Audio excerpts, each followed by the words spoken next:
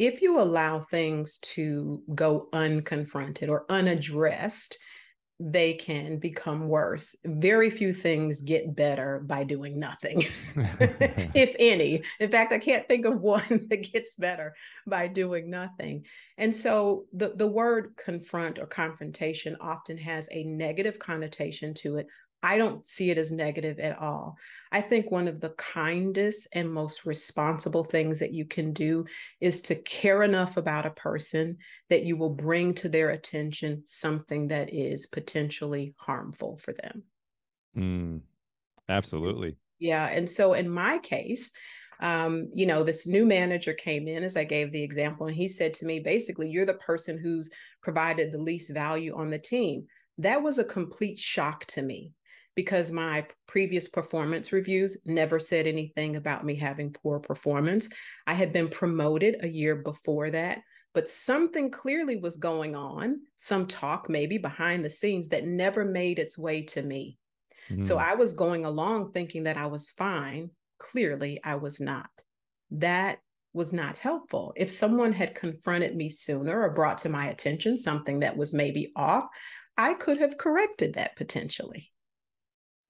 Right. Assuming that there was, you're Assuming you're that you're there you're was. being very diplomatic. I'm not. I think for someone to just jump in and assume that you were the poorest performer might be a little misguided. But let's just assume that there was something going on. What you're saying is no one was really taking action to let you know that something was going on, which is not really fair to you, and it's That's wouldn't be right. fair to any of our team members, right? If there's something we're concerned about, you're saying we just need to bring it up as soon as possible, right? Bring it up as soon as possible.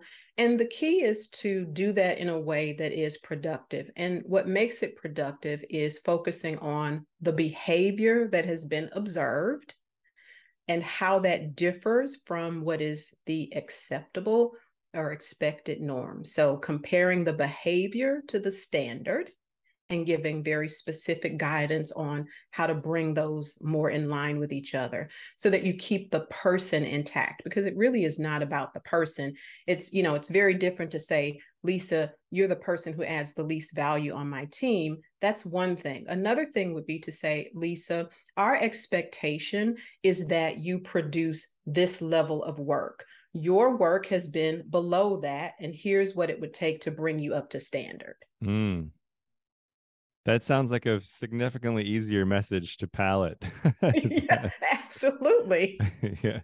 Yeah, I think there's something about, as soon as we use you words, and we start there's just this ego conflict that starts arising, right? So it sounds like you're suggesting to keep things extremely objective.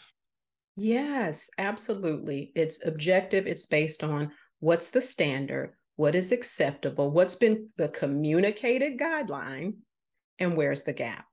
Maybe And then come providing tangible, actionable feedback on that.